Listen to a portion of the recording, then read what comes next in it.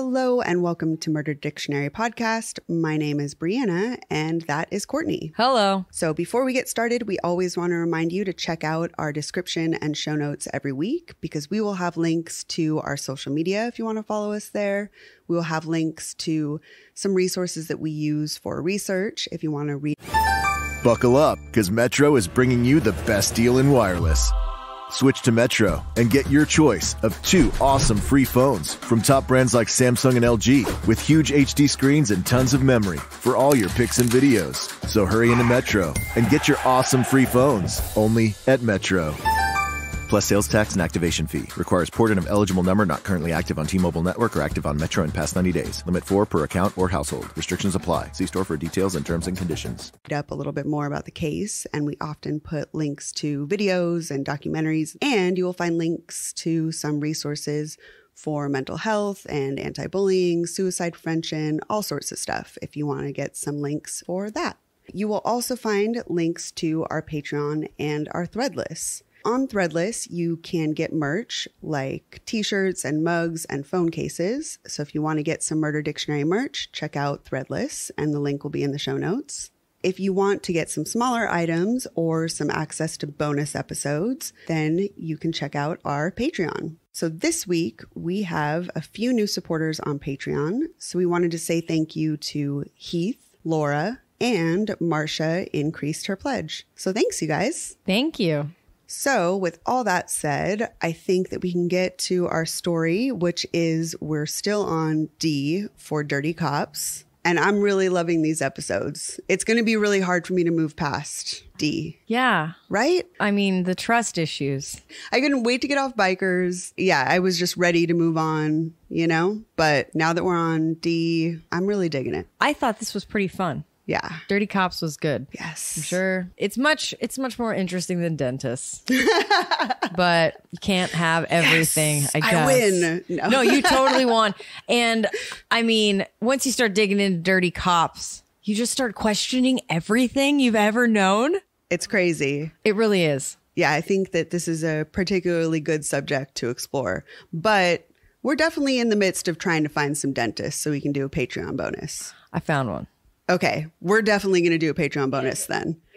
I see the look on your face and I'm like, yeah, yep, that's the case. It's actually like a real heavy hitter because it's 2 dentists married to each other. Okay. And they have their own practice. I mean, that's just great, right? That covered all the bases. I was like, I'm going to find No, I found 2. And they're married and they own their own business. More bang for your dentist buck. Right?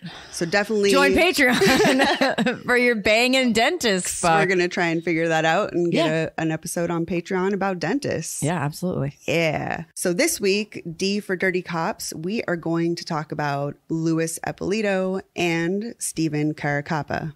So Louis Eppolito was born in Brooklyn, New York on July 22nd, 1948. And most people didn't call him by his full name. They called him Louis or Lou. His mother, Tessie, was a registered nurse, and his father was a Gambino crime family associate named Ralph Fats the Gangster Eppolito. I like that nickname. We've got so many good nicknames in the past few weeks. It's really great. At least this one isn't racist. It's so much better than some of the other ones we were coming across. Yeah. So Ralph Eppolito was a bookie and he ran illegal gambling out of the back of the bar, from what I understand. Surprise, surprise. You know, it's a good setup.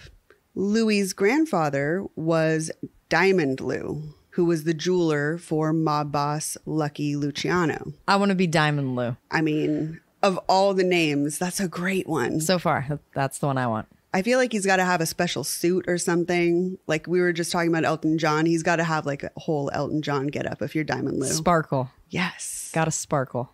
So one of the things that Diamond Lou was known for was he was the person that when someone became a made man, Diamond Lou made you a watch. That was his claim to fame. So people would walk around and they were like, oh, I've got a Diamond Lou watch. And you know, this is a made man. Oh, that's cool. I didn't know that. Yeah. So Louis's uncle James and his cousin James Jr. were also members of the Gambino family until the Gambino family boss, Paul Castellano, ordered a hit on them to be murdered by hitman Roy DeMeo. These are all familiar mob names, right? Yeah. We've all heard these. Yeah. So when Louis was in his teens, he got rheumatic fever, and he actually almost lost his life. But when he recovered, he became completely obsessed with health and fitness, and he started bodybuilding. So it seemed like after his health scare, he was just like, I have to be the most healthiest I can possibly be. Never want to go through that again. Yes, exactly. It scared the crap out of him. Completely changed his life. So once he got on this big health kick, he began entering bodybuilding competitions. And eventually he actually won Mr. New York City in 1967. So he did pretty well. He married his high school sweetheart, and they had a son named Lou Jr. Of course, I feel like these types of people, you see this is headed to dangerous territory when you've got a junior, right? Yeah, all the juniors. The ego involved in that. All the juniors that you can have are all living here. But they divorced after only 2 years together. And a short time later, he remarried a woman named Frances. The two of them had 3 children together: Andrea, Diana, and Tony. From what I understand, Lou was kind of a smooth talker. He was always approaching girls all the time. The way he met his second wife was that he was on vacation somewhere. I want to say it was like Costa Rica or something. And there was this woman getting off of an elevator, and he just went up to her and he's like, please tell me you live in New York. And she said, yes, I do. Why? And he said, because I really want to take you out or something like that. Some bullshit. Saw that. Yeah. I forgot all about that. That's right. And I've read, like, I'm including that because I've read plenty of accounts that he was pretty much a gnarly womanizer. Yeah. Yeah. And he got around town, even when he was married. He was just a gift. Like, he was clearly God's gift to women. Yeah. That's how he saw and himself. And from what he says to her, you know, I mean, she did marry him though, but I mean, it worked. What are you going to do? It's a numbers game. I think it was it Puerto Rico or was it Costa Rica? Yeah, I don't remember. But yeah, they were both on vacation. I don't know. It was a vacation. But yeah. But then you have to think, how many women did he walk up to and say that same line that were just like, this fool, are you serious? This is Get a out of my numbers fucking game. face. This is a numbers game. Yeah. Absolutely. So soon after his second marriage, when his kids were still really young, his father died in his sleep of a heart attack. And of course, at the funeral, there were many mobsters in attendance, and a lot of them came up to Lou and they offered him work. They offered to help his family out, you know, as one does. So at 20 years old in 1969, Lou took the test to be an officer in the NYPD. And it seems like he really only had the guts to do so after his father had passed because, of course, in his mob family, they were very against police. And it seemed like once he was gone, he's like, okay, I can be a cop now because dad won't be mad at me. Yeah, I think it's weird that he even agrees, you know, or wants to or pursues the police in any real way because he was not raised to respect or care or want to have anything to do with police or law enforcement. Yes, it does seem highly unusual. But here's the thing that I heard about it.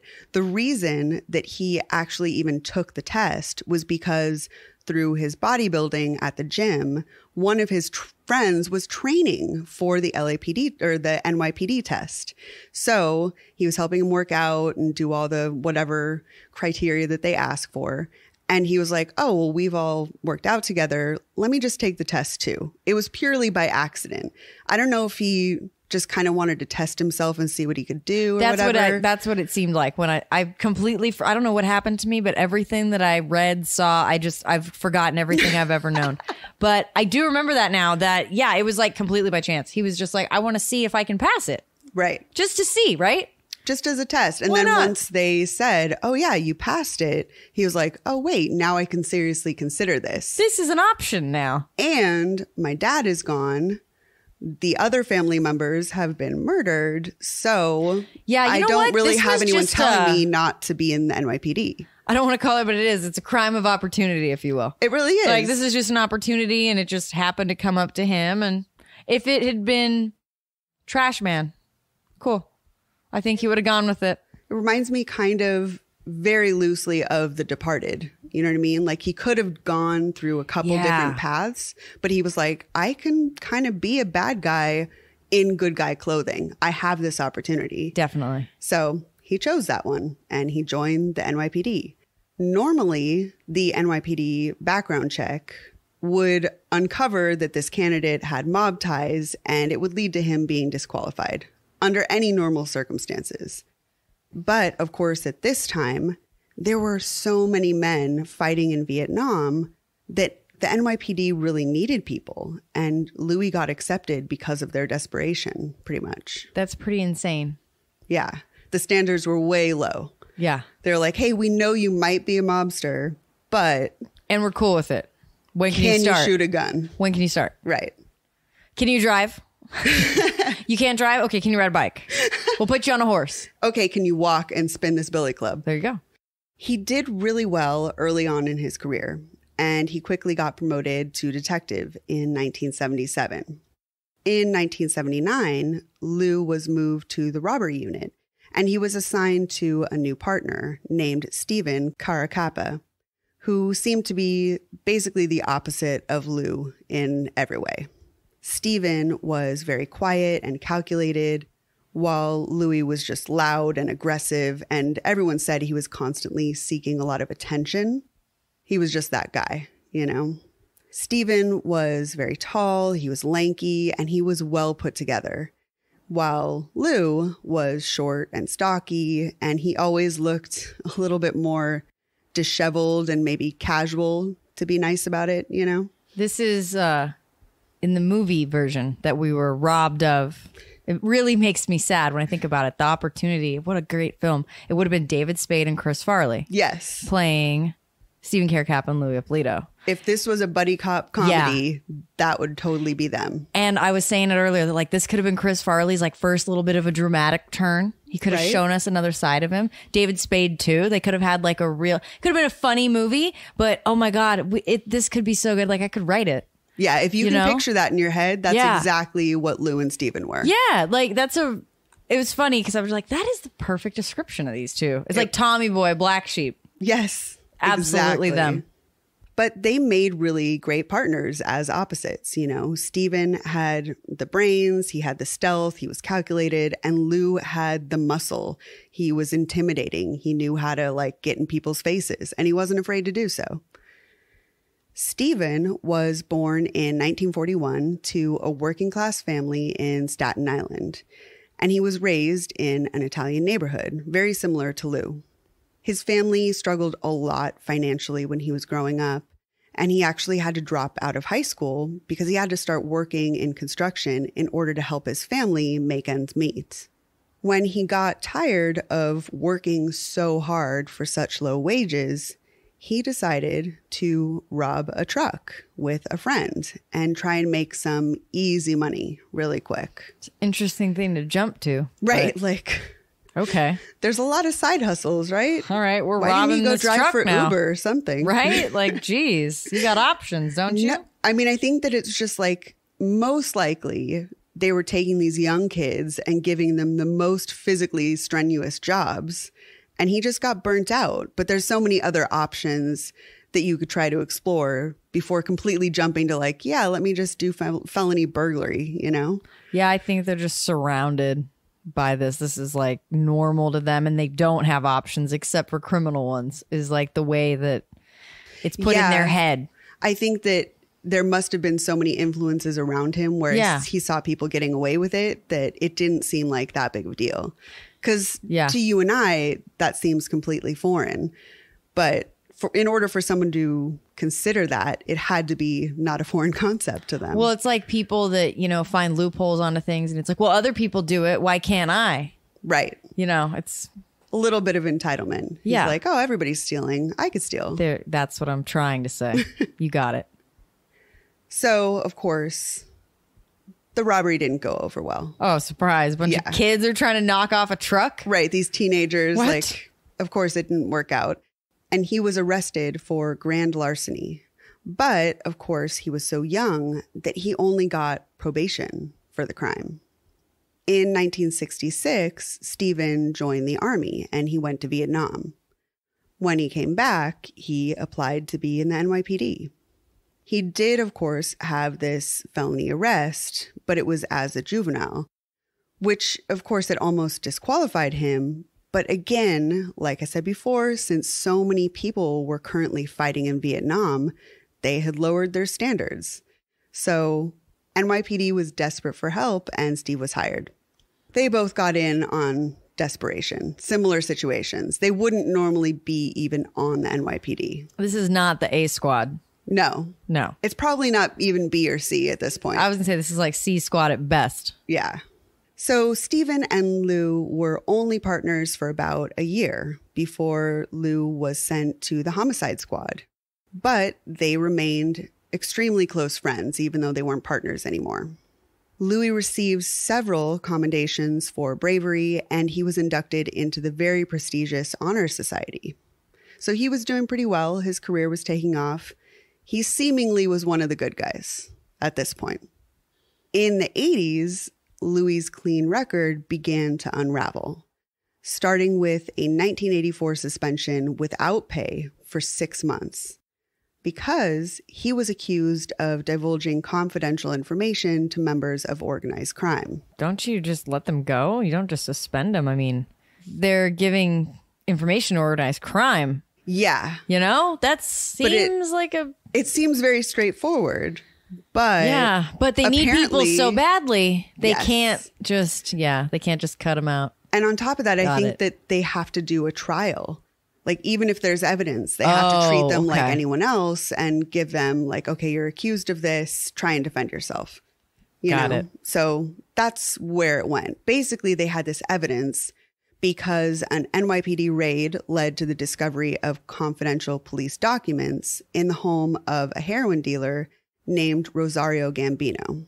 The documents were dusted for prints, and they were matched to Lou Eppolito. The NYPD gave him the choice to either resign or fight the charges in court, and it was clear that they planned to make an example out of him, because I think this was happening a little bit. It wasn't just Lou and Steven. I think there was a bunch of cops doing this, and they were cracking down. Lou chose to fight the charges, and in 1985, a court found him not guilty. That's crazy because he's got his fingerprints on it. But they could just say like, oh, it fell out of his briefcase. Well, what I had heard was that the judge thought that the fingerprints looked like they were a photocopy. I don't know how that happened because fingerprint dusting is fingerprint dusting. You just cleared something up for me, though, because I heard that same thing. And it's funny because I was like, oh, I misheard that. Right. That doesn't seem right. It doesn't make sense to me. There's no way that makes sense. So now you're confirming that, no, that's what I heard. And that, yeah, what? You cannot physically photocopy something on to get only to show up by fingerprint dusting. And it's either ink or not guilty. Right? Like, either way, let like, him go. Not guilty. So I don't know if there was still some sort of desperation where they're like, oh, we just get as many people on the force. You know, we got to crack down on the streets. He is a detective with really good record, too. So they may have been lenient. At this point, I mean, he's got a pretty good record. Yeah. Everyone is corrupt in the NYPD. So if he's not, doing crazy shit, he's considered probably like a straight arrow. Yeah, I think in the mid 80s, if you have the kind of awards that he had, maybe they just decided, okay, he fucked up. We'll just let him off because he learned his lesson. Probably. Clearly not, though. No. Or otherwise he wouldn't be on Murder Dictionary. That's correct.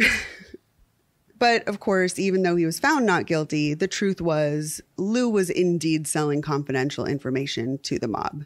And I don't really have a date on when it started, but he had been doing it for a while when he got caught. It seems. Always started. Like it was just always. Yeah. Just when? Always. It may have been from day one. We really don't have a record of the first time that he had given information. What you hear when you listen and look into this, it seems like it's just always been that way. Yeah, it does. Yeah. When people talk about it, seem like it's a given that Lou was always a corrupt cop. Yes. Even if he was getting awards. Lou was also still secretly partnered with his friend Steven back from the robbery division.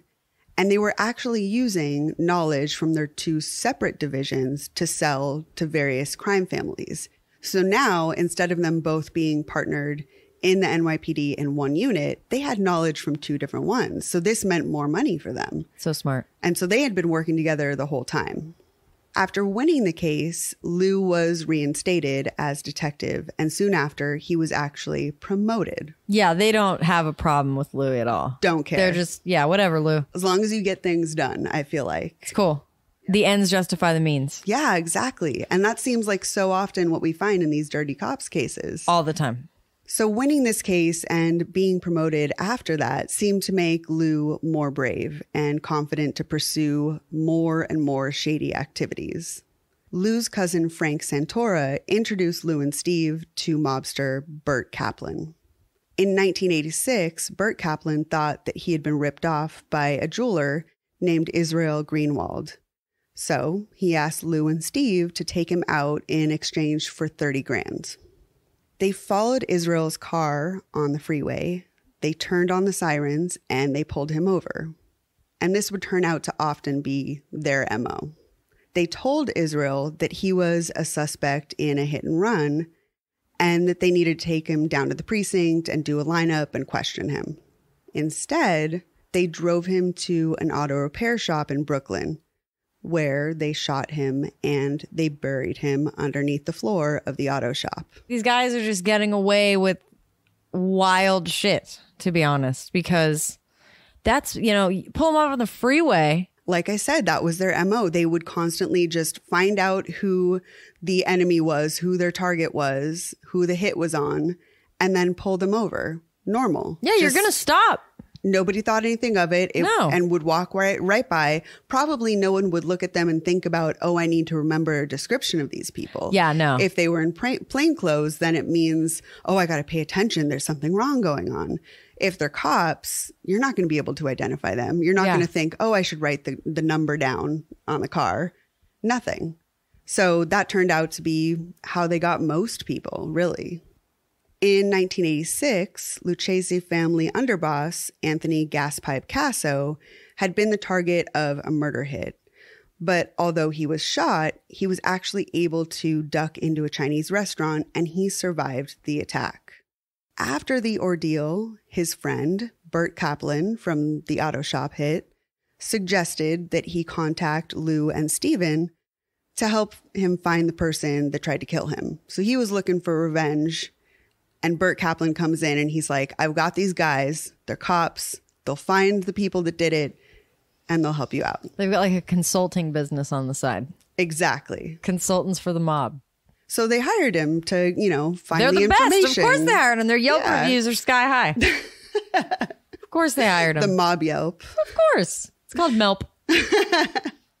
So the pair gathered confidential police information, and a few days later, they turned over a manila envelope with all the police reports, all the information, photos, and addresses for everybody. Over the next few months, Anthony would single out individuals from that list of suspects and go after them one by one. He was determined to find the people that had tried to kill him and take them all out. That's scary. Yeah. And he's using cops to help him. Scarier. Like I just envision there's like a list on the fridge No, really. with names and he just crosses them out one by one. That's truly what happened. It's terrifying.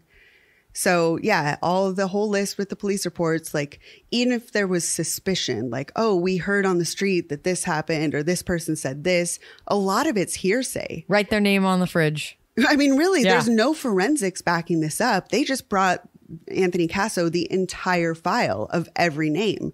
So this could be anyone that was involved to anyone that just possibly someone had a grudge and said something shitty about them. Yeah. But he went after them all, just one by one. One of the suspects was named James Heidel, so Anthony asked Lou and Steve to bring James to him. In October, they tracked down Jimmy and they brought him to a garage in Brooklyn. When they got there, they attacked him immediately, they hogtied him, and they put him in the trunk so that Anthony Casso could take him to a nearby location and basically torture him for information. While he was torturing him, he started asking him a bunch of questions. He was trying to get whatever info he could about the hit on him and the attempt on his life. Eventually, Anthony killed James, and James Heidel's body was never found. It's still one of those open mysteries. There's so many of those. Especially in this era. Oh, yeah. Just open files of missing people. A short time later, Anthony asked Lou and Steve to contact the next person on the suspect list, a Gambino associate named Nicholas Nicky Guido. So they went back to the precinct. They looked up in their databases all the information about Nicky Guido. They located Nicholas Guido's address, and assassins followed him on the way to his uncle's house for Christmas. And Nicholas Guido was murdered on December 25th, 1986, en route to his uncle's house. The thing was, they had targeted the wrong Nicholas Guido. The actual murder victim was a 26-year-old that just had the wrong name.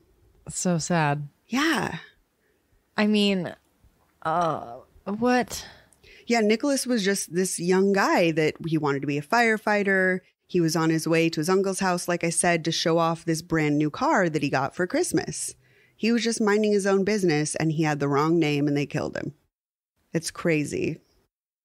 I would think that you would be able to narrow it down by date of birth. This kid is 26 years old. They're looking for a mobster that's like in their 30s or 40s, I would think. That's a good point. If I remember correctly, they said like, oh yeah, he was way younger than the person that we were looking for. It was just so far off base. Because I was just sitting here and I'm just thinking like, I know it was, before you can Google someone, right? But how do you... 30 seconds, I'll find you thousands of Nicky Guidos. There you go. But like, how do you narrow it down in these times, right? Like the olden days or whatever. But I guess date of birth, the age, right? You can probably... Do they have access to like DMV photos at the time? Yeah, I guess by fax. So. You can get them by fax.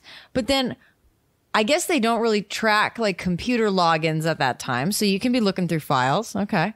So this is all making sense. So they didn't do their homework is what we're putting together here. Yes. At all. They just were like, oh, here's probably a list of 5. Point at the first one. Let's go.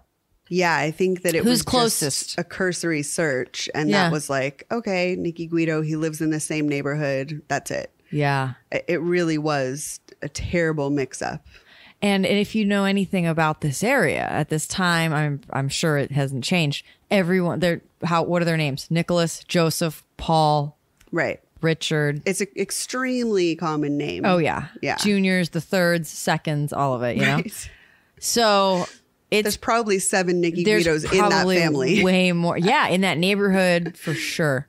Yeah. Maybe they needed to do a little more homework on that one. I mean, it's just heartbreaking. They'd done a really good job up till this point. Right. But this is a huge, huge mix-up. Big mistake.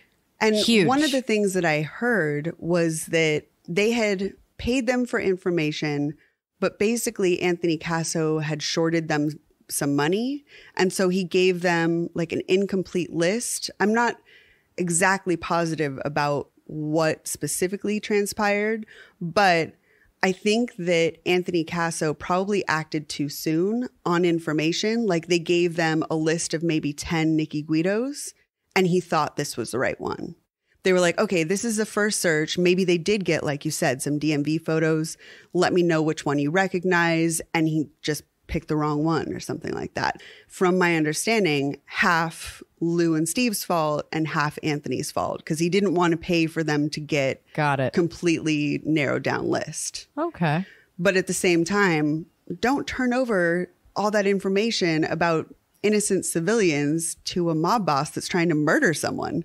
I mean, I don't know. I don't think that's I would the say priority. it's common sense, but it's like they don't care. No. Yeah. Yeah. I'm like, wait a minute. No. Priorities. So I know there was some, like it wasn't straightforward, just this is the Nicky Guido. I think there was some confusion amongst the two of them and a little bit of infighting that made them act on this information. And Anthony just pulled the trigger too soon on this. Gotcha. So I don't know. But it's really heartbreaking that this kid was just on Christmas Day showing off his new car and got killed. That is a bummer. It is definitely a big, huge mistake. And it ended up much later on being one of the reasons that they got taken down, as we'll see later. So pretty soon after this, in the fall of 1987, Lou proposed that he and Caracappa be on retainer for the Lucchese family. And I think that this was partially as a result of the accident with Nikki. He was like, you need to pay us for the information and we'll get it right. We shouldn't have a mix-up like this. Yeah, like insurance. Exactly. He was like, just put us on retainer. It doesn't matter if you have 10 things that you need information on or one, just get us on your team. And then you'll know that we're working for you and we can get you the right info. So for a fee of $4,000 a month, they agreed to give Burt Kaplan and Anthony Casso any information they could get on every single family. Any information about informants, ongoing investigations, wiretaps, imminent arrests, anything. And $4K back then would mean about $9,000 today. So between Steve and Lou, they're each getting, $4.5 grand, if you think about it today. Doesn't seem like enough. We say that every single time because it's just like, it really is the equivalent of just selling your soul. Yeah, yeah. These are murders we're talking about. And it's funny because then I think, well, what would it take for me, right? Like, what would I sell my soul for? And that's the question I try not to think about. I'm sure it's much less than I think it would be, right? Like, it's too... I'm sure I'd talk shit about myself if I was reading this on a piece of paper. Like, this bitch, can you believe it? But I don't know. It just doesn't seem like enough. Yeah, I feel like every number we've ever seen in one of these murder cases, it's never enough. It's Charles Becker, the first dirty cop that we did. He was like already a cop. He was on the payroll and everything. And then he was getting an extra $10K, which was like 28 or something back then. Yes. And I remember saying that totally, I would take this job. Yeah. If I'm already there, I'm already corrupt. I'll take this extra $30K a month, even if it's like 25. Well, I'm already a cop, right? And I'm already corrupt as fuck. So here we go. This does not seem like enough, especially when it's mob related. It's such a small amount of money. Yeah. Especially, when we're talking about the Charles Becker case, and I really hate to put things on a spectrum of like what's worse, but they really didn't seem to be carrying out a lot of murders. For this job, it's $4K a month, and people are killed. Dying. So it's not enough. It's the difference between Charles Becker, like, okay, you're getting paid off, but it's gambling. Yeah. It's people that are going to be in the underbelly. They're just going to do their thing, gamble, whatever. It's totally worth it. It's totally worth it. I'm just saying. Charles, it's a little different, but $28K for gambling is a big difference to $4,000 for murders. You can double that real quick. I'm just saying, like, this could happen. Yeah, it's just, I don't know. This amount of money is crazy small. And like we said with Becker, they're still collecting their wages for being on the NYPD. And they're also taking contracts. So if they murder someone, they're getting 30 grand. So this is just for information, the 4K. So if they end up picking up a job where there's a hit to do, then there's another 30 in their pocket. And I've heard that some of the hits they did were up to 65K. Wow. They're bringing in a ton of money, especially if they carry out the murders themselves. It's crazy. So the Lucchese's agreed, and under the condition that Lou and Steve could not do any other work for any other families. So maybe they lost a couple jobs working for, let's say, the Gambinos or the Bananos or anything like that, but they had steady work. Every month they knew that they were going to get that money. Around this time, Steven started working in the organized crime homicide unit, which, of course, gave him much more access to not only NYPD mob investigations, but also FBI. So this was an incredibly good investment for the Lucchese's because now they had federal information, not just local cops, but any information about investigations that were open. This is a gold mine. So crazy the kind of info they were getting. So, of course, for the next few years, the NYPD saw a huge increase in murders of their informants and a ton of obstruction of their investigation. All of a sudden, their wiretaps are disappearing. Anyone that cooperated would all of a sudden just disappear or be murdered. So clearly, there was a leak. They knew there was a leak, but they could not figure out who it was. Imagine if you're like a good cop, right? And you're just sitting and you're just getting news of all these people. Just check them off a list, of informants and CIs and stuff like that. And they're just one by one. And somebody in this building is corrupt, is giving this information. There's no other way. People that aren't related to each other in cases separate or going missing, dying, ending up in a river. I mean, that would be amazing. Not in a good way, but just, kind of like a mind blowing where you're just, oh my God, like it's one of us right here on this floor kind of thing. It was a crazy mind trip. I'm sure that they were extremely paranoid. I'm sure that they tried to take measures to keep things more secretive. Of your coworkers and just everyone, But you're in your cubicle looking over your shoulder, like, do you think it's that guy? Oh, I don't know. That guy eats tuna for lunch. He's definitely fucked up. It's definitely You're him. probably thinking some crazy shit and drawing crazy parallels like, oh, well, that guy looked at me funny, so he's the one. He's the leak, And how many times maybe did there, have fights in the squad room, maybe I'm thinking, or people that refused to work together because they were suspicious. I don't know. But it was a nutty time because nobody was safe. Oh, yeah, no. They couldn't get anyone to cooperate.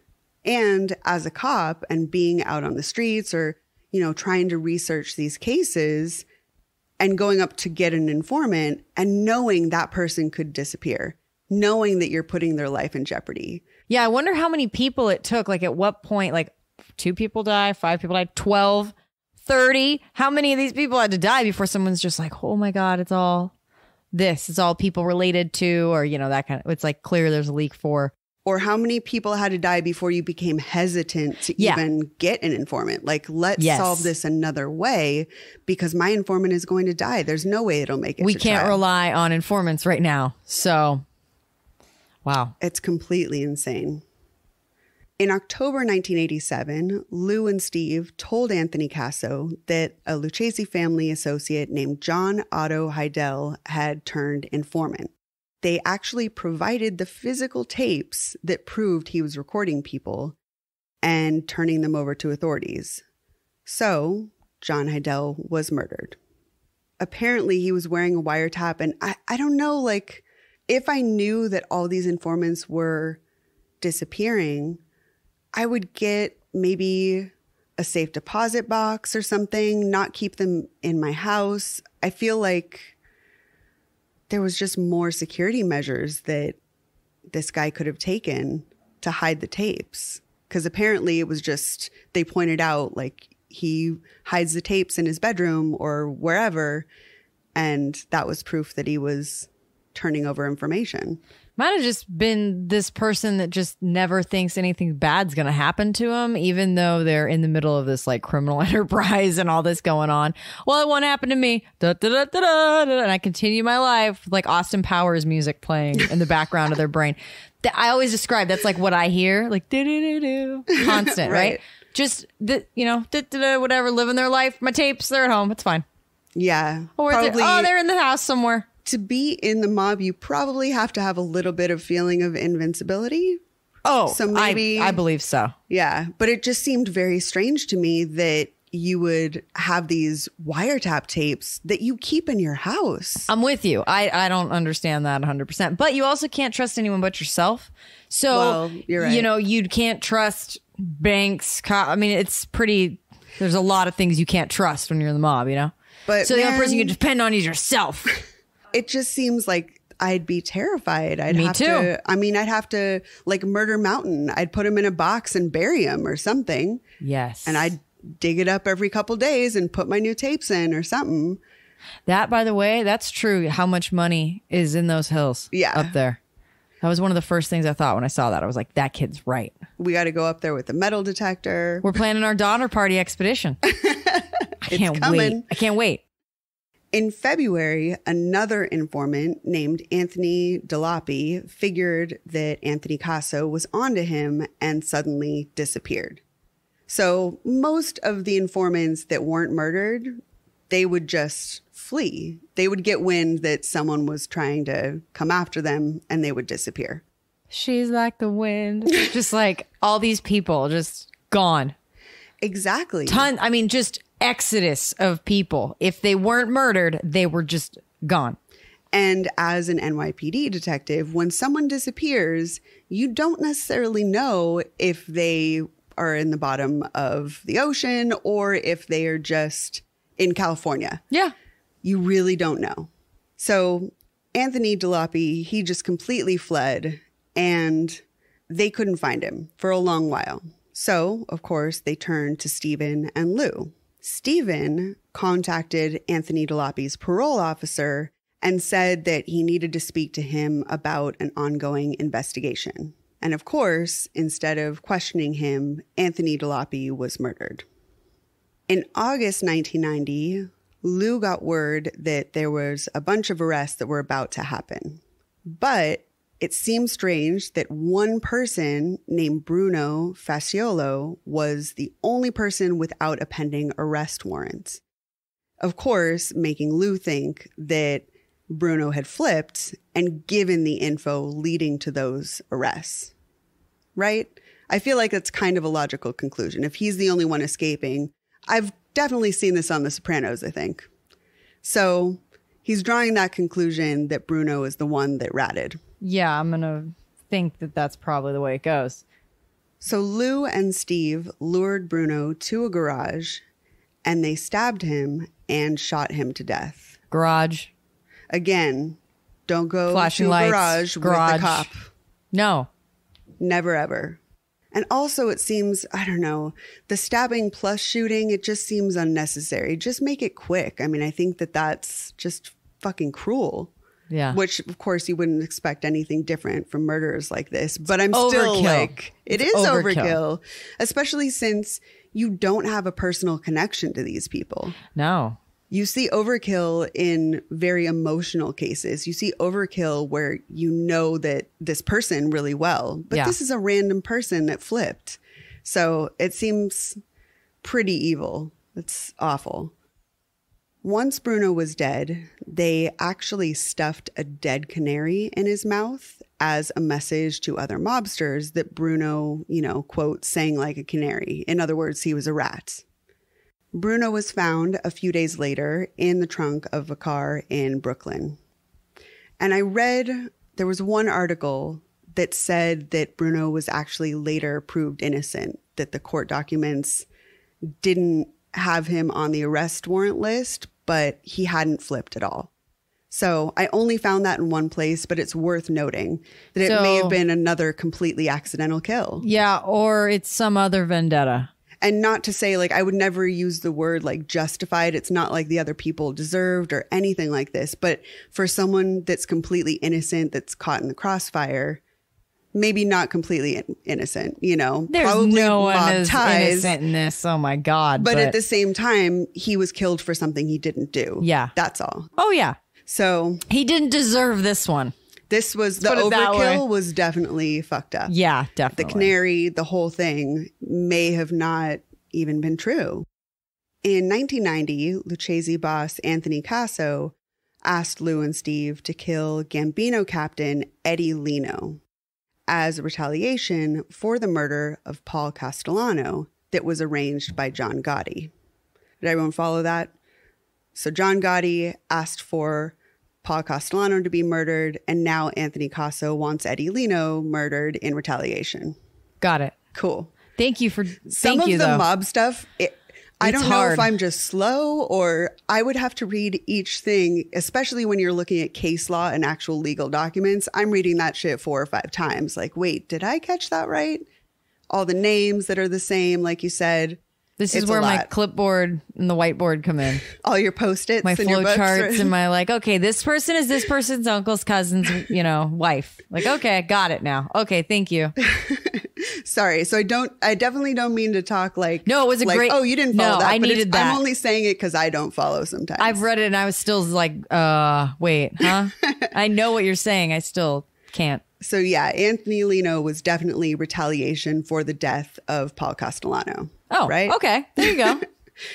On November 6, 1990, Lou and Steven pulled Eddie Lino over in his brand new Mercedes. Again, this is their MO, the pulling over.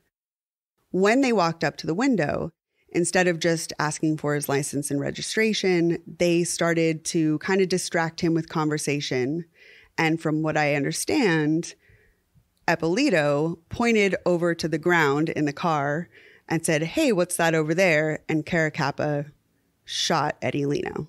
They aren't even 9 taking him times. anywhere anymore. They're just No. like capping people on the In freaking the street, streets. sideways. Yeah. Yeah. Sideway. In- Highway. In Yeah. a cop car Uh-huh. on the side of the road, just shooting someone 9 times. "Hey, what's that over there?" Bang, bang. Yeah.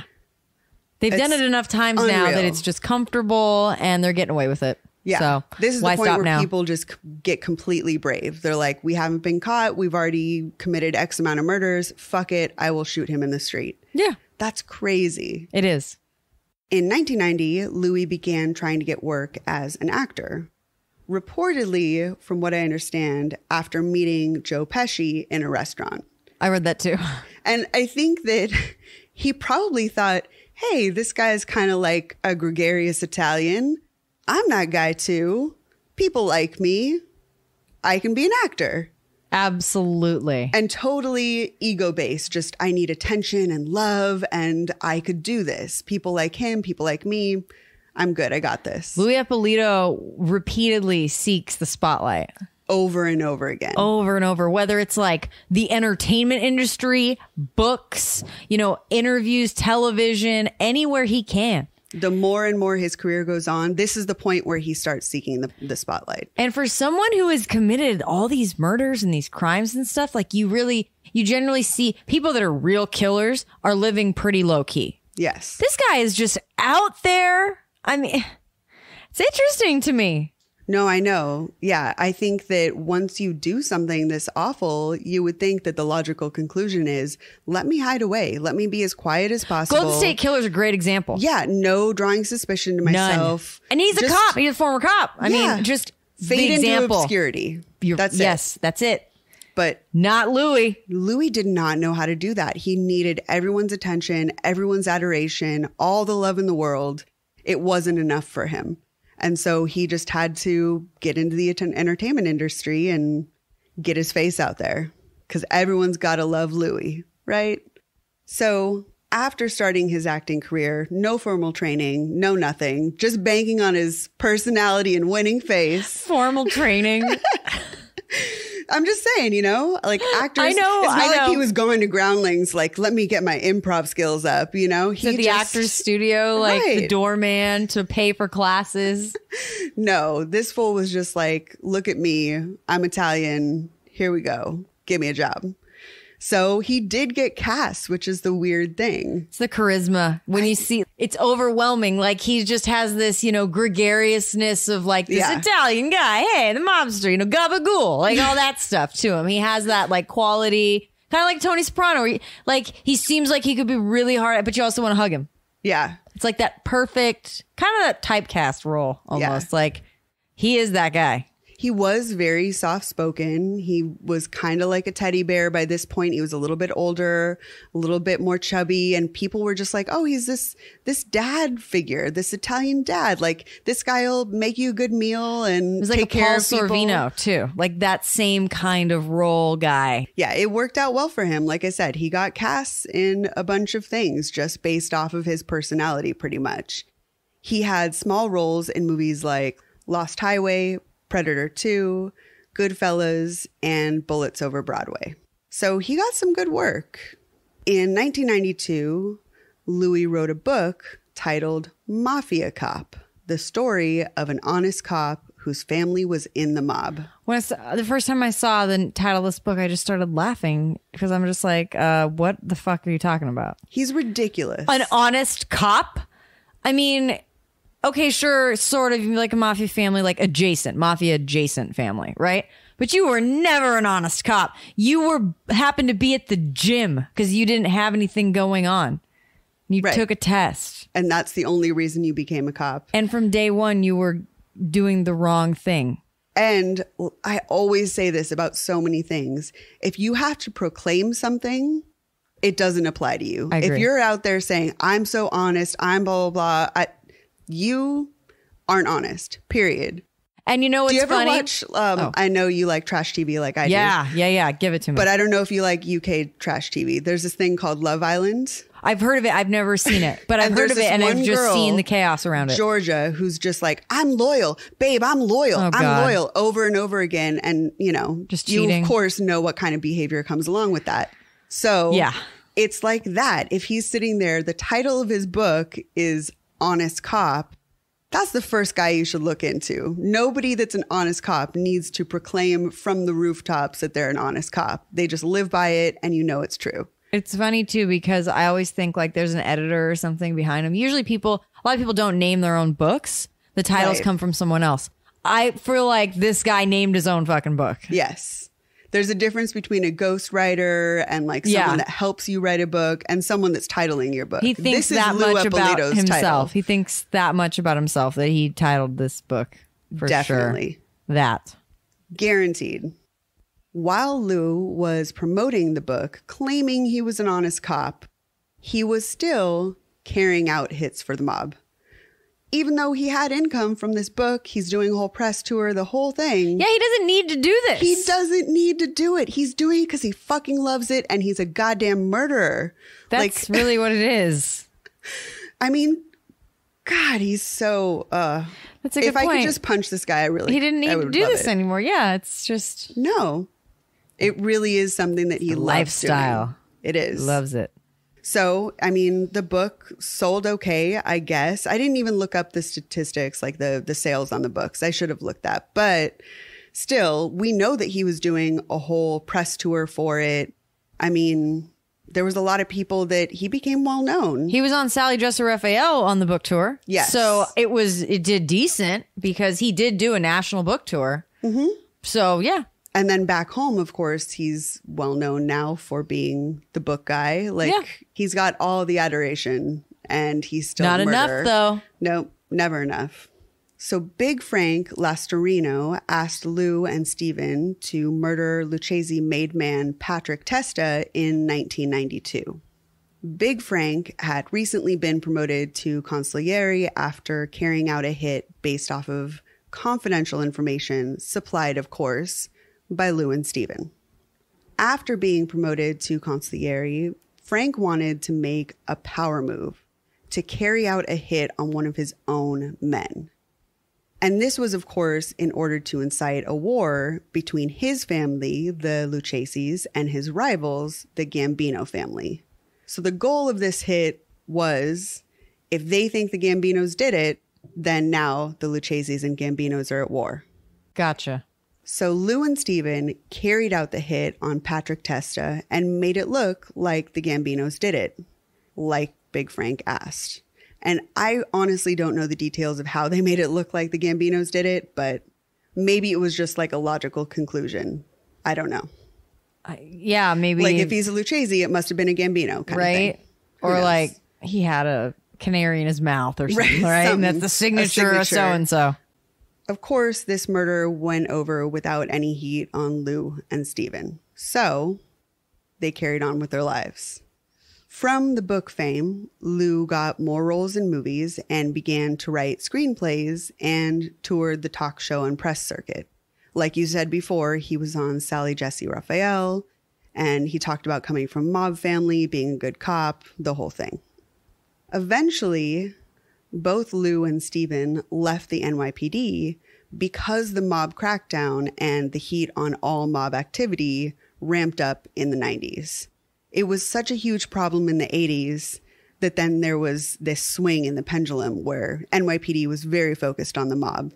in the They got 90s. out just in time. Like, they're lucky, to be honest, that they had this information that, like, oh, they're going to crack down on the mob. Let's bounce. Exactly. Now. They were on the inside and they could tell, oh, wait, bad things are coming. There's a storm that's headed towards all the mob families. Yeah. Let's get out. Because Lou wanted to be closer to Hollywood, he moved his family to a gated community in Las Vegas in 1994. Lou sold cars at an Infiniti dealership, and reportedly he liked to entertain his coworkers by showing them crime scene photos from his old NYPD days. I feel like this is the perfect thing for Lou to be like a used car salesman, basically. Totally. Like in Las Vegas, too, because you know there's all these guys in Vegas that are mob, right? Mm-hmm. Binions and all this. They all hang out downtown. But then you go to places outside of the strip and you meet these characters that live in Vegas full time, right? And they're interesting folks. My dad lives there. And this guy, I've met this guy. He works everywhere. Yes. And I just, as soon as I read this, I'm like, he's living in Vegas, a car dealership. This is perfect for him. Telling his mob stories, showing pictures of dead people. I mean, that's the perfect job. Honestly, yeah. Probably sells a ton of cars. Yes. He's, of course, extremely charming. There's nothing to make you think there's anything wrong with this guy. I mean, really. And he can lean on, oh, I was a former cop angle. Or he can be like, yeah, I was in the mob angle to try to sell cars. Like, this guy's, I mean, I'm sure it was a wonderful thing to listen to them talk all day at the car dealership. You're the one that always likes to use the phrase silver tongue. Yes, this is it. Lou Eppolito. That's how I feel. Silver yeah, tongue. silver tongue is Lou. Yeah. So a car dealer, definitely the perfect job. Oh, yeah. For sure. A year later, Stephen bought a house directly across the street from Lou's family. These two. They're attached at the hip. Yeah. This is It's like crazy. An 80s sitcom, like based on these guys or something. Totally. You know what I mean? Like former retired NYPD cops living across the street from each other. Mayhem ensues. Yes. Right? It's like Full House. Grumpier old men with murder, you know? There you go. Though they claim to have retired, it was, of course, later proven that while they were in Vegas, Lou and Stephen continued to deal drugs, take jobs, and take contracts. From what I understand, they sold meth, ecstasy, and weed. They're in a great location, too, to do that for them because Vegas is kind of the Atlantic City, you know, the West Coast. So everybody goes there. Vegas is a great location for anything. No matter what you want, I guarantee you it's in Vegas. It's one of the reasons that I've thought about moving to Vegas so much. There's everything there. And those people that are like Lou, that are kind of crazy, I kind of like them. Other than Lou, I don't like murderers. But you know what I mean? I like those kind of trash people. You don't need that in your life? Like, you don't need to introduce that Vegas lifestyle. I like weird just Vegas. Because you think it's fun. We can go visit all the time. I know. That's why I haven't moved yet, because I just go over there don't every move. Don't do once in a this. while. Don't do this. We'll visit. And we'll let our freak flags fly. We're going to look stuff up. I want everyone to contact me with like things to do in Vegas that are like, what? I do. So right? I do way too much in Vegas. I love Vegas. I just like the weird shit. How long do we need? A couple days? Oh man, I could God. spend a while there. Oh wow. I'm telling you. The last time I was there, I was looking at apartments. I shit you not. Don't make that face at me. Don't judge Sorry, me, monkey. let me fix my face. No, it's just, you know, my dad, my brother, sister, stepmom, they all live out there. There's just so a it's different element. It's people are weird in Vegas. Yes. But I like weird. I just enjoy it. I like their downtown scene. They've got a punk scene. You now. know what? You do. I like the arts district. You love fringe. They have punk rock bowling every year. It's my favorite. I mean, yeah. They have it here. We'll find it. They have a pinball hall of fame. Okay, anyway, we can move on. Circus is like the heart. Oh man, that beats of the I weird. love me some circus. So I weird. love circus at like 3 a.m. and there's kids. Yeah, that are up. Like, what are you doing at 3 a.m. Take your in a parents cloud home. of smoke? Yeah, no kidding. What are you guys doing? Great point. That's my favorite thing about buffet circus. at the Rio. Oh, sorry. So definitely this was the right place for Lou and Stephen because there is that fringe element, because there is that car dealer kind of silver tongue thing that people just exist there because they have that. They have that low level it factor. Yeah. Not enough to be a celebrity, but enough to be on Sally Jesse Raphael. Definitely. That's all I'm saying. I love that. So, of course, like I said, they said they were retired, but they were still taking jobs on the side in their free time from dealing cars. So a couple of the big name things that they did while they were in Vegas is they conspired to kill John Jr. Gotti and Salvatore Sammy the Bull Gravano. But I think they were losing their edge because both of those plots failed. I don't know how they could carry out hits on such big people without spending a lot of time in New York, right? They're too far away. Well, it's also like a real big jump from the people that they've been knocking off and then to go to, Yeah. some royalty of the mob. Yeah, those are some big names. So I think that it's like, I don't know how much energy they put into that. I think they bit off a lot too. Probably went, oh, this is a lot of work. You're probably onto something there. I think that was too big of a job for them. Louis and Stephen thought that they were in the clear, of course, being years have passed and they're now in Vegas. But in 1993, the main mafia boss that they have worked for, Anthony Gaspipe Casso, was arrested and he turned informant to avoid life in prison. If you remember correctly, he's the one that had all these people killed after they came after him. All these people that he thought were rats, he was the guy. And now all of a sudden, he turned rat. He's got a lot to say. That happens every time. It's so crazy. Again, if you have to shout something from the rooftops, if you have to murder people to prove that you're loyal, then you're probably going to flip. Right? He's Jose and loyal. It's true. He's just, too much. You're too loud about it. And if you're trying to take out all the rats, you definitely know you're going to turn informant. So Anthony revealed that he'd been paying Lou $4,000 a month for confidential information about law enforcement and other mob families. He also told the FBI about Lou and Steve's involvement in extortion rackets, robberies, murders, the whole thing. But the problem was Anthony Casso's stories changed constantly. And he wasn't a credible enough witness, so Lou and Steve were not arrested. When you see footage of Anthony Casso talking, he doesn't even really get Stephen Caracappa's name right. He's like, it's a C, it's a long name, it's something, blah, blah, blah. I mean, he seemed to be a little bit all over the place. And maybe he was attempting to take so many people down with him that his stories just got all convoluted and it didn't work out. So nothing really came of that. Even though it was a scary, he's flipping kind of situation, they didn't press charges. A short time later, in 1994, a story broke in the Daily News that Lou and Steve were involved in Gambino family member Eddie Lino's murder. Again, he was the one that was shot 9 times in the Mercedes in the middle of the street. So Lou came back to New York to make himself available to NYPD for questioning. But he was never charged, so he went back to Vegas. I'm pretty sure that him just coming to New York made him look innocent, and they looked at his record and were like, oh, he's in the clear. Because it seemed like there was nothing to it. They just let him go. Yeah, and I think also they're in the middle of doing serious mob trials and stuff at this point. In history in New York at this point, like 2000, what is wrong with me? 94 or whatever it is. So they've got a lot going on. And unless he comes in and just sings like a canary or spills his guts and tells everything there, he's not. He's just like, I wasn't involved. I can help if you want, but there's no help I can give you. Go home. See ya. Thanks for coming. Maybe they did think, well, he'll say something right away. And when he didn't and he defended himself, they were like, well, we're not getting anything out of you. We've got bigger fish to fry. And they moved on. Retired, and why bother? Or maybe there just wasn't enough evidence. Yeah. I don't know. But it seems strange to me that they had enough of a connection to know an actual person who would have been murdered by them, but they couldn't put it together. It's disappointing.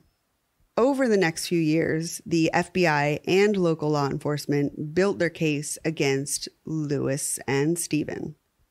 Detective Tommy Dades compiled evidence, reviewed files, and interviewed witnesses. One of the witnesses that I thought was interesting was the mother of James Heidel, who had seen Lou and Steve the day of her son's disappearance. And what happened was she had seen the cops outside, and then when she saw Sally Jesse Raphael, she recognized Lou on the TV. And she was like, I think that's the cop that came to get my son.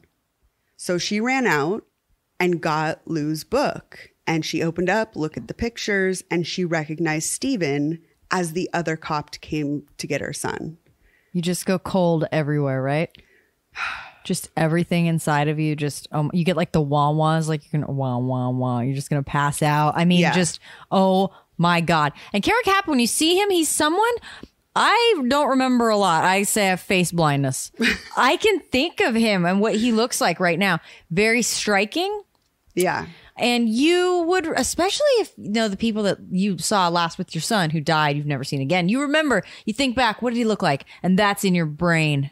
Yeah. I can't. Oh, my God. And to hear her talk about it, it's basically like she knew a couple years before this detective was gathering information. And she was like, I don't even know who to go to. Maybe nobody cares about any of the mob activity. No one's going to believe me, that kind of stuff. And then once she maybe saw this Lino article or whatever it was, and the detective followed up on some of the leads, followed up with some of the witnesses, when they called the mother, she was like, I know who it is. She's like, not only can I give you information from back then, but I've put it together who those people were that I told you I saw many years ago. So it's all kind of coming together. Even though they couldn't get them on the Lino thing, they're still building their case, you know? Yeah. And the more you start reading, you know, case files and police reports, I'm sure it comes up multiple times.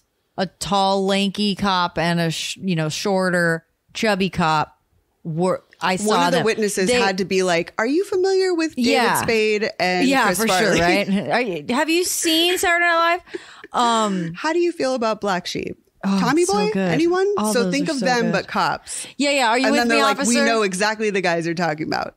We'll make a phone call right now, ma'am. I think, you know, you read and like these names start to come up more and more and more. And this is where they're kind of putting it together that, oh, okay. Yes. Once Maybe you hear we the pay name attention. once or twice. Yeah. Okay, he's got a clean record. Whatever.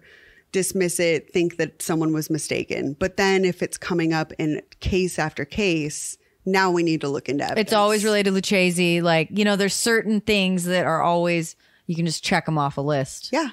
That they happen every time and they're always mentioned. Right. In May 2004, Detective Dades went to the prison where their old Lucchese family contact, Bert Kaplan, was serving time. And Detective Dades attempted to get him to cooperate. And at first, Bert completely refused. Until Detective Dades brought up the innocent 26-year-old Nicholas Guido, who was accidentally killed. And I'm thinking, from what I understand, Bert was a little bit older, maybe had a son around Nikki's age, and it really hit home with him. Bert got really emotional once he brought Nikki up. And because of that, he agreed to cooperate. Over the course of several more interviews, Bert detailed all the things that Lou and Steven had done for the Lucchese family. But before the NYPD could arrest them, the FBI swooped in and they said they wanted to attempt to make the case federal and catch them on current organized crime charges. I can understand. I mean, that makes sense if you're trying to take down the mob, especially, you know, if you can go back in time and lock this pretty bow on it. I mean, it makes total sense because you're like, let's make this let's send them away forever. Yeah. This has got to be a huge case. But for that detective that's been working on this, God, it's right? got to be a kick in the pants. Like, he's got to be pissed. But I'm sure he understood the overall, like, we're going to get him, just not today kind of thing. I hope so. We'll get him on something bigger. And that was hopefully enough for him. So what they did was they put a wire on a Vegas drug informant. And they sent him to get Lou and Steven to sell them drugs. And they were busted on that this was drug easy. charge. Like, super okay. straightforward. Oh, okay. Yeah. Probably in the parking lot of the Infinity dealership. Right? It's like selling Molly to some freaking kids going EDC or something. Yeah, it seemed like it was a slightly bigger deal than just a hand-to-hand. It was more like, from what I understand, there was, again, because Lou is thirsty as fuck, it was someone in the entertainment industry. Oh, God. And he was like, I'm going to get you guys drugs. He was talking a big game, blah, blah, blah. I'm your guy. And I've also got this screenplay, blah, blah, blah. So it was someone that posed as a producer or something, someone that could help him in Hollywood. And so he did the deal. Was it Chris Angel? It was Chris Angel, wasn't it? Because when I think Hollywood, I think Chris Angel. When I think Vegas, I think Chris Angel. What are you talking about? That's who's buying drugs at the Infinity dealership. You know what? Allegedly. You are so right. I could totally imagine Chris Angel buying Like meth that. at Infinity. Yep. Like that. Yeah. You know, it's funny because last time I was in Vegas was 2015 EDC. I stayed at the Orleans Hotel. They had it there. It just came to me. Sorry. Keep going. So on March 9th, 2005, Louis Eppolito and Stephen Caracappa were arrested in Vegas for racketeering, obstruction of justice, extortion, and 8 counts of conspiracy and 8 counts of murder. The murders were of James Heidel, Nicholas Guido, John Otto Heidel, Patrick Testa, Anthony Delapi, Bruno Facciolo, Edward Lino, and Bartholomew Borriello. It's a lot of people. It's a lot. Again, these people are in uniform protecting our streets. So they were extradited from Vegas to New York to stand trial. While out on bail, Stephen went on 60 Minutes to proclaim his innocence and defend himself. I can't think of any other case where someone murdered 8 people and they got bail. This is so fucking corrupt to me. I don't even have any commentary on this because Right? it's like devastating. I have to think it's maybe an age thing. He's in his early 60s, I believe. And he's a former cop on the NYPD. But I think that here's the thing is he is way scarier behind the scenes to me than he is up front, close and personal kind of thing. He'll kill you for sure. He's able to move things around, even if he's an old man. He can arrange your death is what I'm trying to say. Yeah, he's the puppet master. And so he's scary to me out, even if he's 80 years old. So what? I just don't think there's any good reason to let someone accused of 8 murders that you have a ton of evidence on and a ton of witnesses to just go free on the street. We agree. And again, there's just so many cases where anyone that's in poverty or from a minority that do a very small minor crime that are given, no bail or something crazy. You think they wanted to let him try to hang himself in the sense of let him out? He's going to go on 60 Minutes. He's going to do all this. He's going to say some crazy shit because he just has to talk, right? It's possible. It is possible. So I think that a lot. That, just give them the rope, they'll hang themselves. And I think that happens a lot.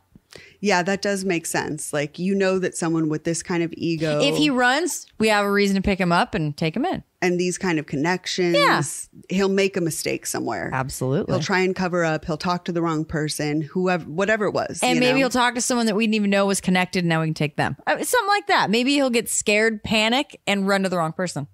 Yeah. I don't know. This is all speculation. I feel better thinking about it in that way than thinking that it's just straight up injustice, I'm going to choose to believe that it's to try to, let him fuck up. That's a much more optimistic way to think of it than I was thinking. Let's go with it. So I'm going to cling to it. Okay. So, of course, the trial started and Bert Kaplan was the star witness in the case. His testimony sounded credible, and he was able to recount lots of details. There were other witnesses and, of course, some forensics that backed up all of Bert's testimony. So all the things that were questionable about Anthony Casso being a good witness and giving good testimony, completely the opposite with Bert. Once they knew they had Bert, they knew that they could get this trial. Bert was loyal. If he said he was going to do something, he did it. Yeah. I'm going to sing. Okay. And he did. Yeah, he always followed through. And like I said, everything backed up his statements. So on April 6, 2006, after only 10 hours of deliberation, Louis Eppolito and Stephen Caracappa were convicted on all charges and sentenced to life in prison.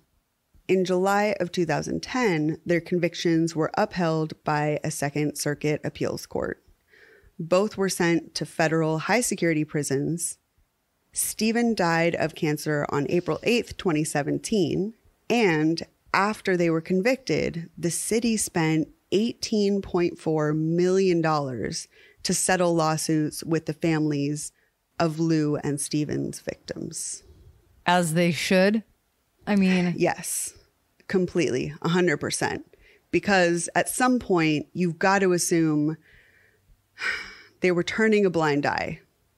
There were points where they knew they had a rat and they couldn't find them, but there were other points where it's like, we know this guy was disciplined. You put him back on the streets. I feel like there were times where they could have, I don't know, held him accountable more. I think finding that rat probably wouldn't have been as hard as they kind of try to make it seem.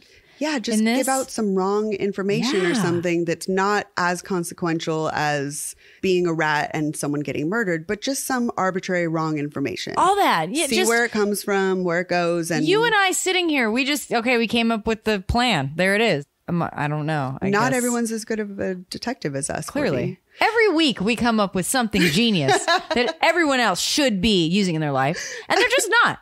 And I just don't understand. We need to go to the NYPD and help them out. That's all I'm saying. They need us. They just don't know it yet. So this is really when I think of Dirty Cop, this is the story. Yeah, these are dirty cops. This is like the quintessential Dirty Cop story. This is D for Dirty Cops, 100%. Yeah, and I've forced my boyfriend the other day to watch Goodfellas with me just for the half of a second that this guy's in it. And though I'm watching this movie for 2 hours and 25 minutes and I'm just like, where is he? Where is he? I mean, this is so fast that it's insane. But he is in Goodfellas. Yep. I mean, it's a trip to me. He's just out there living his life, just not laying low, not Golden State Killer at all. Not at all. Out there. Crazy. But there was no option for Lou. He could not fade into obscurity. It was not in his DNA. He had to be out there getting all the love and adoration and being this gregarious guy that everyone liked, you know? And it wasn't just entertainment industry need. It was, he was a womanizer. He needed attention from women. He, probably got a lot of attention at work because he was promoted and, he had this shining record until he didn't. But he seemed to need attention from a lot of different angles. Yes. It wasn't just, I want to be a star.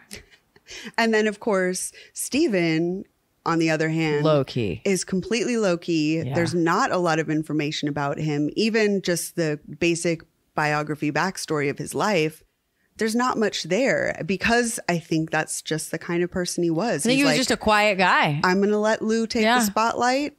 I'm also going to collect half the money, but I'm the brains of this operation and I stay quiet. Yeah. Lou was stupid for just being out there on the TV and the movies, writing books. And he knew that. And he was like, I'm the one that lays low. Yeah. I'm not the one that's going to get us busted.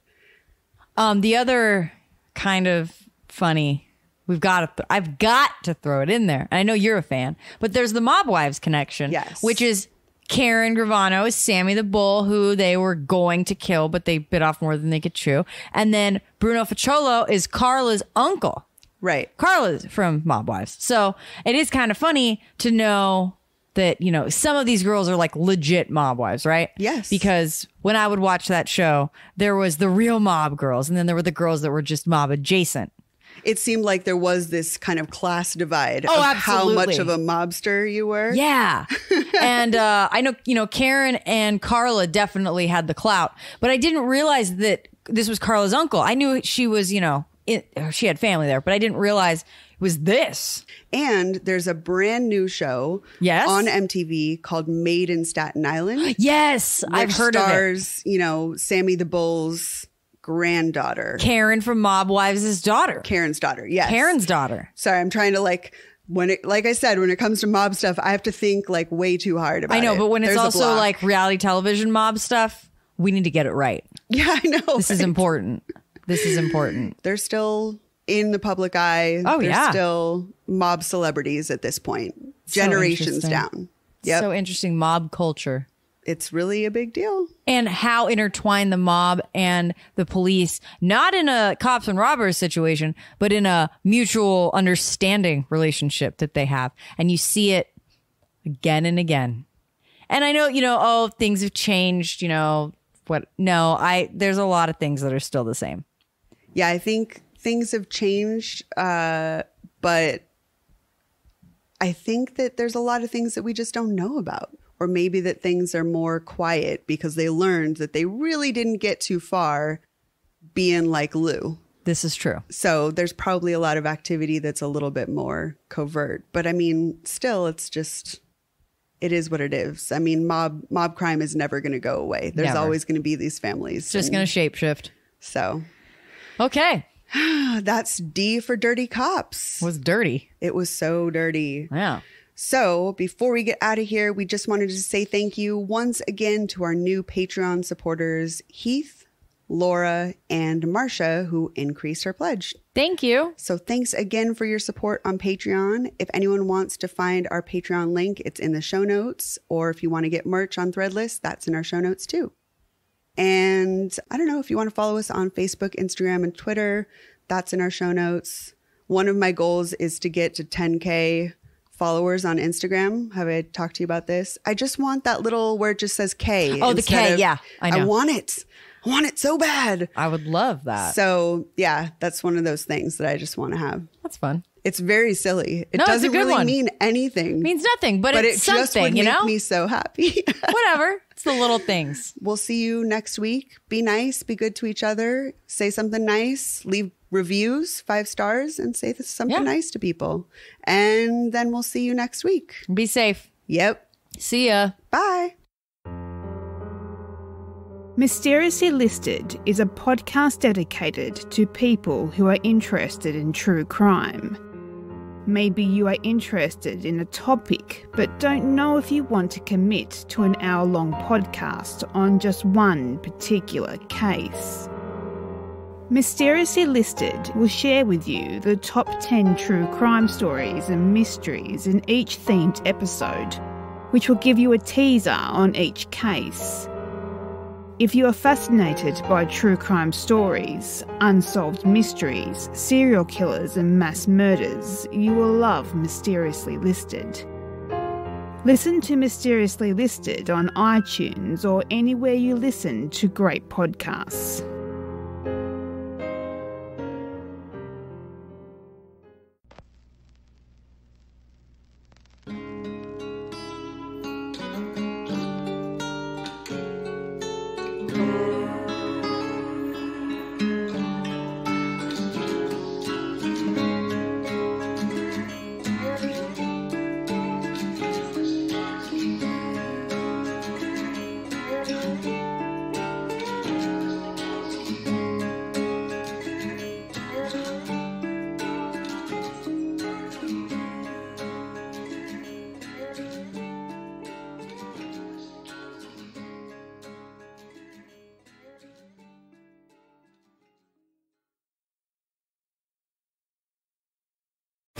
At Metro, the best deal in wireless is on. Switch to Metro and get 1 full Amazon Prime membership included every month. Plus, get 2 free phones from top brands like Samsung and LG with huge HD screens. All with 2 lines for just $90. That's the best deal in wireless, only at Metro.